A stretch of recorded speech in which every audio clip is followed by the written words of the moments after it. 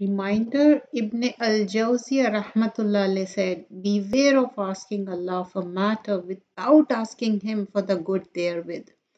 Indeed, a matter you may ask regarding this worldly life may be a cause of destruction. Many times it happens, we keep on asking, and without understanding it. That matter here talks about beware of asking Allah subhanahu wa ta'ala without asking Him for the good.